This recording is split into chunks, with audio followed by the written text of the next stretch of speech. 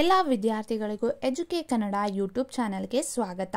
ತುಂಬ ವಿದ್ಯಾರ್ಥಿಗಳು second PUC ಮುಗಿಸಿದ ನಂತರ ಅದರಲ್ಲೂ ಸೈನ್ಸ್ ತಗೊಂಡಿದ್ದಂತಹ ವಿದ್ಯಾರ್ಥಿಗಳಂತೂ ಮುಂದೆ ಏನು ಮಾಡಬೇಕು ಅಂತ ಹೇಳಿ ತುಂಬ ಗೊಂದಲವಾಗಿರ್ತಾರೆ. ಕೆಲವೊಂದು ವಿದ್ಯಾರ್ಥಿಗಳು ಏನು ಮಾಡಬೇಕು ಅಂತ ಹೇಳಿ ಆಲ್ರೆಡಿ ಡಿಸೈಡ್ ಮಾಡ್ಕೊಂಡಿರ್ತಾರೆ. ಹಾಗಿದ್ರೆ ಈ ವಿಡಿಯೋದಲ್ಲಿ ಇಂಜಿನಿಯರಿಂಗ್ ಬಗ್ಗೆ, ಬ್ಯಾಚಲರ್ ಆಫ್ ಇಂಜಿನಿಯರಿಂಗ್ ಬಗ್ಗೆ ಪೂರ್ತಿ ಮಾಹಿತಿಯನ್ನು ಕೊಡ್ತಾ ಇದ್ದೀನಿ. ಯಾರೆಲ್ಲ ವಿದ್ಯಾರ್ಥಿಗಳು ಇಂಜಿನಿಯರಿಂಗ್ ಓದಬೇಕು ಅಂತ ಹೇಳಿ ಅನ್ಕೋತಿದ್ದೀರಾ, ಇನ್ನು ಯಾವುದೇ ರೀತಿ ಐಡಿಯಾ ಇಲ್ದನೆ ಏನು ಓದಬೇಕು ಅಂತ ಹೇಳಿ ಇನ್ನು ಥಿಂಕ್ ಮಾಡ್ತಿರೋರಿಗೆ ಈ ವಿಡಿಯೋ ಹೆಲ್ಪ್ ಆಗುತ್ತೆ. ಖಂಡಿತ ವಿಡಿಯೋನ ಸ್ಕಿಪ್ ಮಾಡ್ದೇನೆ ಪೂರ್ತಿಯಾಗಿ ಕೊನೆವರೆಗೂ ನೋಡಿ ಅಂತ ಹೇಳ್ತಾ, ಹಾಗೆ ನೀವು ಇನ್ನೂ ನಮ್ಮ ಚಾನಲ್ನ ಸಬ್ಸ್ಕ್ರೈಬ್ ಮಾಡಿಲ್ಲ ಅಂದರೆ ಸಬ್ಸ್ಕ್ರೈಬ್ ಮಾಡಿ, ಪಕ್ಕದಲ್ಲಿರುವಂತಹ ಬೆಲ್ ಐಕನ್ನ ಪ್ರೆಸ್ ಮಾಡಿ.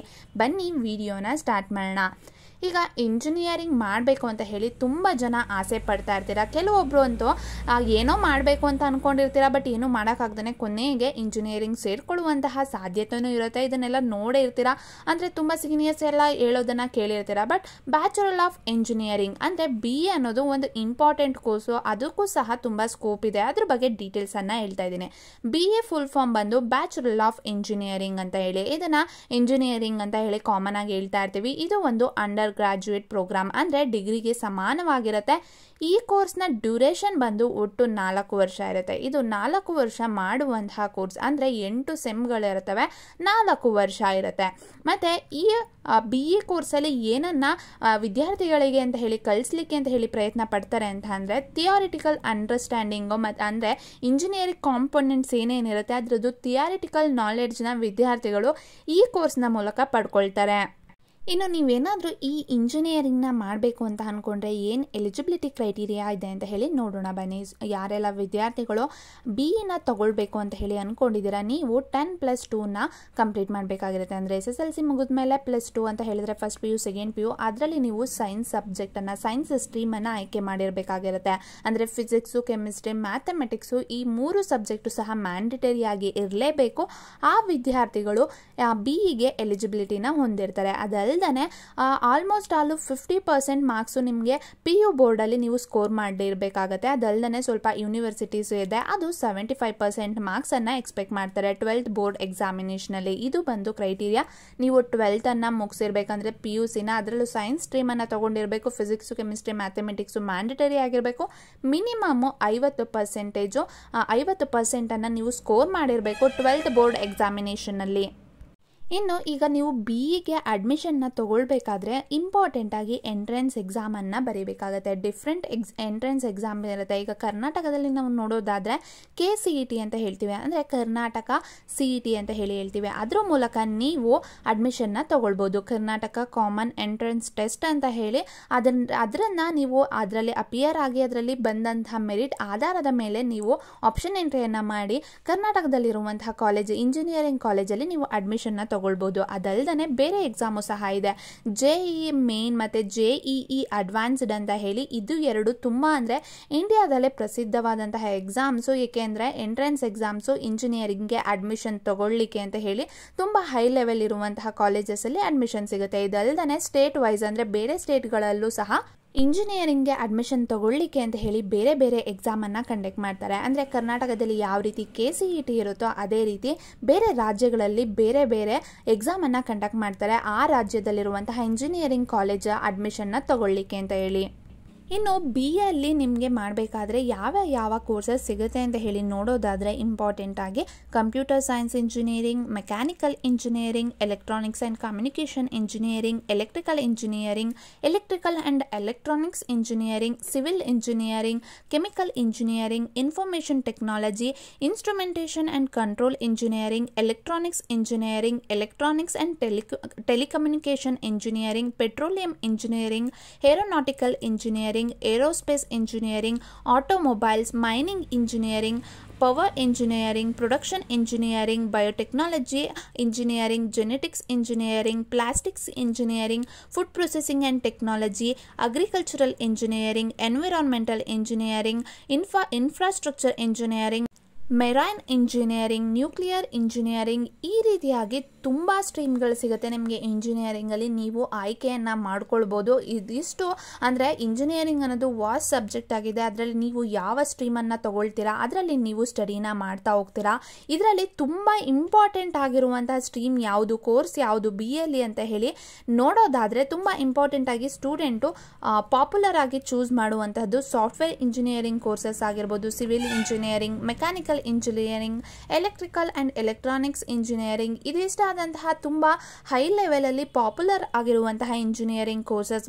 ಇನ್ನು ಫೀಸ್ ಸ್ಟ್ರಕ್ಚರ್ ಯಾವ ರೀತಿ ವೇರಿ ಆಗುತ್ತೆ ಅಂತ ಹೇಳಿ ನೋಡ್ಕೊಂಡು ಬರೋಣ ಬನ್ನಿ. ಇವಾಗ ಇಂಜಿನಿಯರ್ನ ಓದಬೇಕಂದ್ರೆ ಒಟ್ಟು 4 ವರ್ಷ ಕೋರ್ಸ್ ಇರುತ್ತೆ. ಅಂದರೆ 8 ಸೆಮ್ಮು. ಪ್ರತಿ ವರ್ಷನೂ ಸಹ ಫೀಸ್ನ ಕಟ್ಟಬೇಕಾಗತ್ತೆ. ನೀವೇನಾದ್ರೂ KCET ಮೂಲಕ ಹೋಗ್ತಾ ಇದ್ದೀರಾ ಅಂದರೆ ಮಿನಿಮಮ್ಮು 1 ವರ್ಷಕ್ಕೆ ನಿಮಗೆ 50,000ದಷ್ಟು ಫೀಸನ್ನು ಕಟ್ಟಬೇಕಾಗತ್ತೆ. ಅಂದರೆ ಇದು ವೇರಿ ಆಗ್ತಾ ಇರುತ್ತೆ. ಮಿನಿಮಮ್ 50,000 ಅಂದರೆ ನಮಗೆ KCETಲಿ ಡಿಫ್ರೆಂಟ್ ಕೋಟಾ ಸಿಗುತ್ತೆ. ಅಂದರೆ SNQ ಕೋಟಾ ಆಗಿರ್ಬೋದು, ಇಲ್ಲ ಅಂತ ಅಂದರೆ ಏಡೆಡ್, ಅನ್ಏಡೆಡ್ ಈ ರೀತಿಯಾದಂತಹ ಸೀಟ್ಗಳು ಸಿಗ್ತಾ ಹೋಗುತ್ತೆ. ಇದ್ರ ಮೇಲೆ ಫೀಸು ಸಹ ವೇರಿ ಆಗ್ತಾ ಹೋಗುತ್ತೆ. ನಾವು ಮಿನಿಮಮ್ ಹೇಳೋದಾದರೆ 1 ವರ್ಷಕ್ಕೆ 50,000 ಬೇಕಾಗುತ್ತೆ. ಅಂದರೆ ಅದು 1 ಲಕ್ಷದವರೆಗೂ ಹೋಗುತ್ತೆ. ಅಂದರೆ ನಾವು ಒಂದು ರೇಂಜನ್ನು ತಗೊಳ್ಬೇಕಾದ್ರೆ 1 ವರ್ಷ ಇಂಜಿನಿಯರಿಂಗ್ಗೆ 50,000ದಿಂದ 1 ಲಕ್ಷದವರೆಗೆ ಖರ್ಚಾಗುತ್ತೆ.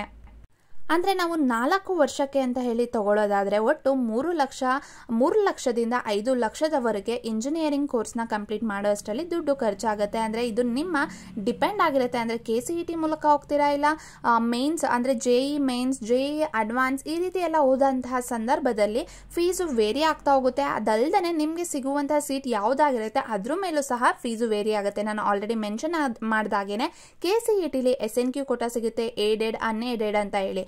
ಈಗ ನೀವು ಇದು ಯಾವುದ್ರಲ್ಲೂ ಸಹ ಫೀಸ್ ನಾವು ಸೀಟ್ನ ತಗೊಳ್ದಾನೆ ಪ್ರೈವೇಟ್ ಆಗಿ ಸೆಪ್ರೇಟ್ ಆಗಿ ಕಾಲೇಜ್ನ ಜಾಯಿನ್ ಮಾಡ್ತೀವಿ ಅಂದರೂ ಸಹ ಅದಕ್ಕೆ ಅವಕಾಶ ಇರುತ್ತೆ. ಅದನ್ನು ಮ್ಯಾನೇಜ್ಮೆಂಟ್ ಕೋಟಾ ಅಂತ ಹೇಳಿ ಹೇಳ್ತಾರೆ. ಅದರಲ್ಲಿ ಇನ್ನು ತುಂಬ ದುಡ್ಡು ಜಾಸ್ತಿನೇ ಇರುತ್ತೆ.